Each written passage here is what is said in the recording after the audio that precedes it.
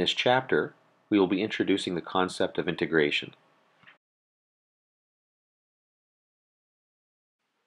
In this lesson, we will be looking at the natural logarithm as an area. Okay, hi everybody. So today we're going to take a look at the natural logarithm as an area. And actually, we're going to find that this is actually kind of a short lesson. The idea is pretty quick that we want to get to. So here we're going to address the question, find the area under y equals 1 over x from 1 to some arbitrary value, say w. Now, I would encourage you with a lot of these area problems to draw it. Just sketch it out. So what does this look like? Okay, so let's drop our axes here. Okay, well, 1 over x is going to look something like this. I'll start over here. Because 1 over x is kind of like the rational function here. It's kind of the simplest expression of that. It's got the two asymptotes, the vertical asymptote at x equals 0, I should say, and horizontal asymptote at y equals 0. Now, if we want to find the area under this from 1 out to some, oops, sorry about that, from 1 out to some arbitrary value, let's start at 1. So here we go, and then we're going to drop it off at some arbitrary value w here. So we are looking for that area right there. Now, let's think about what we know about finding antiderivatives. So what we're saying here typically is we know that the derivative of the area function, okay, so we're going to come up with some sort of function for the area from 1 out to w, and we know that the derivative of that should be equal to the function that we're looking for, 1 over x. All right, and we can rewrite that as x to the negative 1. And so, to take our antiderivative, we know that we increase the exponent by 1 and then divide by the new exponent. And that there's going to be some sort of arbitrary constant c that we find, and we use the end value, okay, our condition, our boundary condition. I totally lost the word boundary there for a second. We use the word the number 1 as a boundary condition to find our arbitrary constant. Now, I mean, I'm doing this basically just for funsies here because, hey, that doesn't work, right? That is not the way that you find the antiderivative of this function here. That's going to lead to an undefined value. So this is not very helpful here. This is the way a lot of these antiderivatives are found. It's not by applying this method of going backwards, it's by realizing, wait a minute, I have seen that as the result of a derivative before. Okay? I know, okay, right? I know that if y is equal to the natural log of x, then y primed is equal to 1 over x. And that's where I have to go to make this work. So now I can come back here and say, okay, so if I've got my area function, the derivative of my area function, I know that that's 1 over x. I got to go backwards, wait a minute, did it again, and get my area function. And so when we take the antiderivative of that, we're going to get the natural log, whoops, sorry about that, the natural log of x plus c. Okay, so there's our expression for the area. Now we've run into this sort of thing before.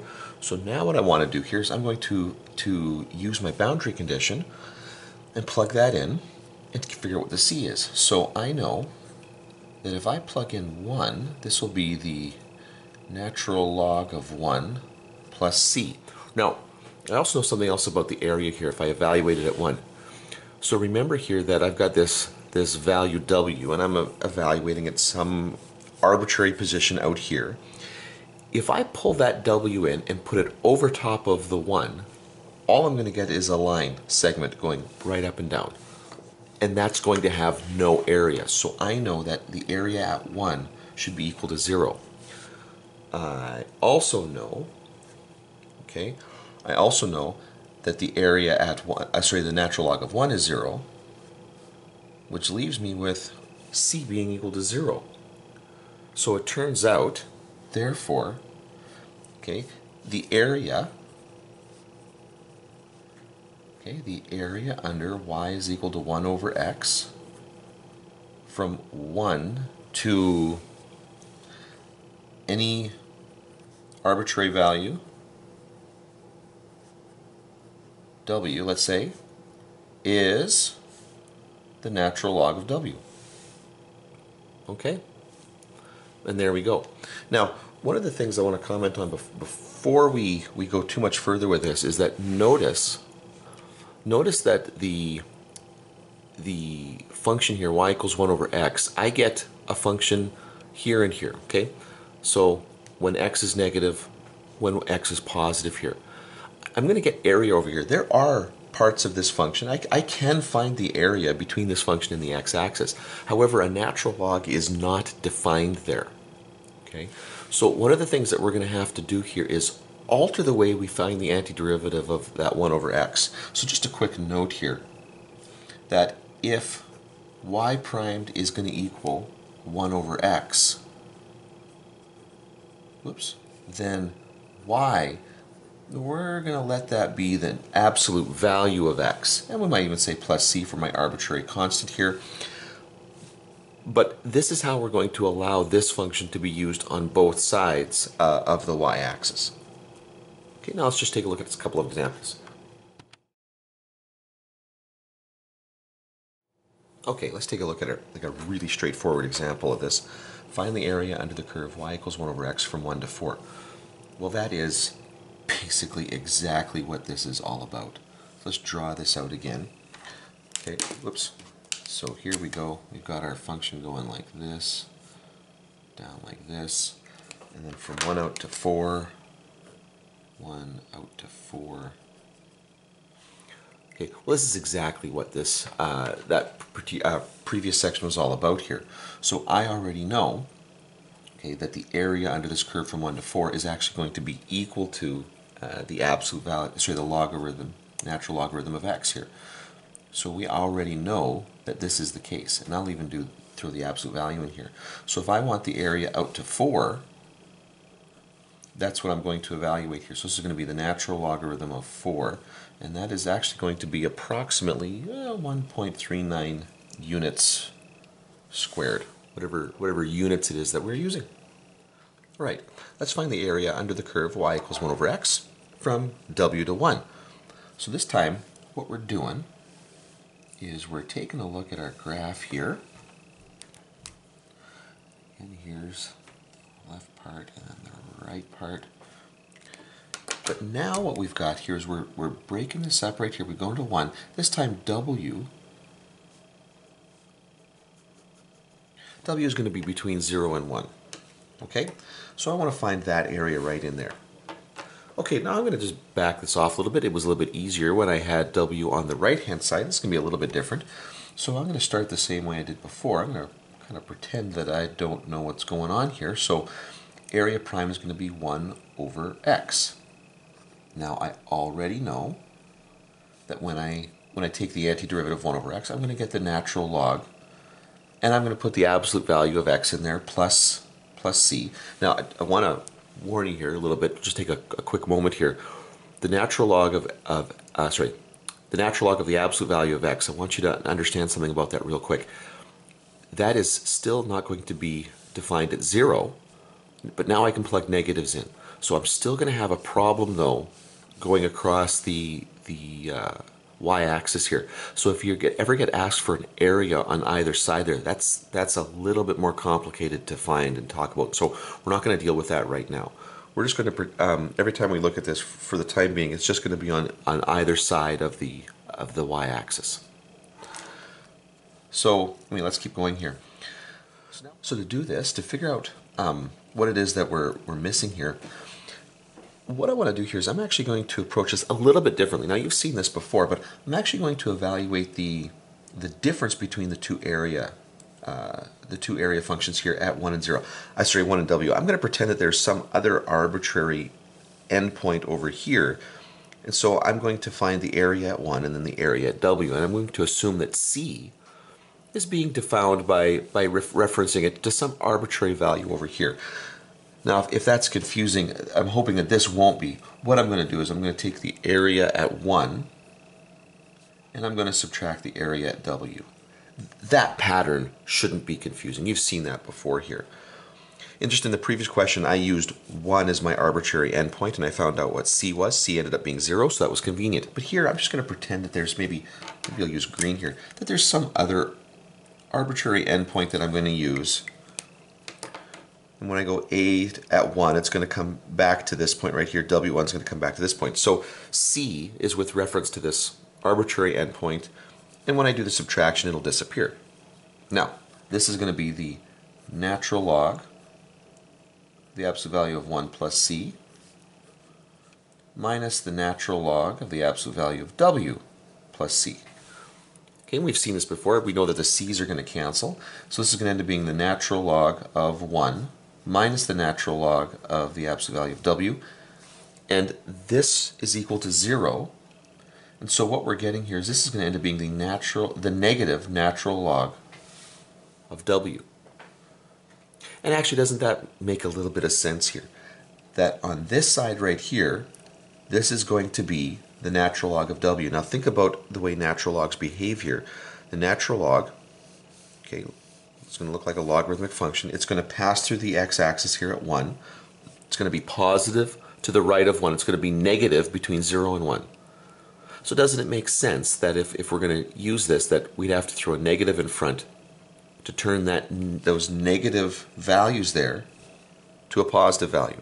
So yeah, actually that's completely consistent. And I do expect a little bit of symmetry. Notice that from 1 on, if I was to drop w here and write that out, straight in and shade that in, I'm going to get kind of a symmetric looking bit of area when I pull w back proportionally. Okay? Anyway, let's have a look at another example. Okay, so in this particular problem here, we're going to find the area under y equals 1 over x from x equals 3/4 to 1. Okay, so basically it's the same sort of problem that we were just looking at. So here's our rational function. And then out here, here's 1. And then 3/4, it's going to be somewhere in there. I know what I just drew looks closer to a half, but bear with me. Okay, 3/4 to 1 here. So we've already just evaluated this, or figured this out here. We know that if we're going to go from 3/4 out to 1, that is actually going to be, in this particular case here, just the negative natural log of whatever that x value is. So a of 3/4, the area from 3/4 up to 1 is going to be the negative natural log of 3/4. And in this case, that is going to be approximately 0.29 units squared. And that's it. That's all we got to do. Okay, let's do one more example here, because I don't want you to walk away getting confused by this and maybe the wrong thing in a question like this. Let's find the area under the curve y equals 1 over x from x equals 1/2 to x equals 3. So this again, let's draw this all out. So here's our curve. Okay, and so here's 1/2 out here to 3. Okay, so see, now we've created two little functions here. One for if the area is to the left of a half, one for if the left of 1, and one for the function to the right of 1 here. Let's just think of it like this here. We've now got, let's pretend once again that there's some sort of arbitrary endpoint right here. Okay, we'll call this A or whatever. So if we come up with some sort of arbitrary area function, and we know that area primed is going to equal 1 over x, and so my area is going to equal the natural log of the absolute value of x plus c. We set this thing up as our area function. Now, the two functions I came up with before were based on an endpoint really of 1, okay? And you could see that in the work that we did. If you wanted to find the area to the right of 1, it was just the natural log of whatever your right endpoint was. If you wanted to figure out what the area was to the left of 1, it was the negative of whatever that arbitrary negative log of whatever that arbitrary endpoint was. Okay, And that's because we were using 1 really as our boundary, and the natural log of 1 is 0. But what if we don't even care about 1?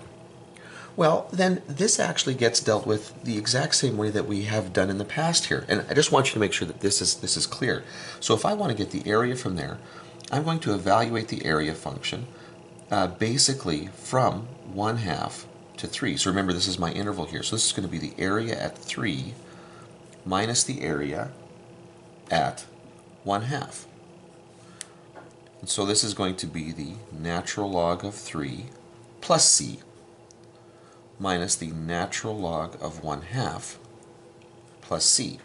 Same arbitrary constant. That arbitrary constant is assuming that we're going to some other value here, a.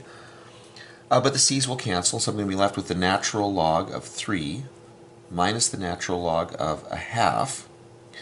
And think about how that works here.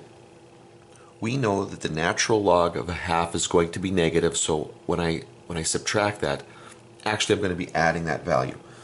And when I do that, actually, I end up getting a value that's approximately 1.79 units squared. Just what I'm concerned about is people will think, well, wait a minute, shouldn't I put a plus here, because don't you think that this would be, like, the area of 1/2 is going to be minus, or the negative natural log of 1/2, and then I have to subtract that? No, that was in a slightly different context that we did that. That was if we were comparing it to 1. Here we're not comparing it to 1. But notice that I've still got, inside my function here, I've still got this negative natural log of 1/2 popping out. Okay, so it's still there. Anyways, I just don't want people overthinking this problem and maybe inadvertently applying the rule incorrectly. I hope that makes sense.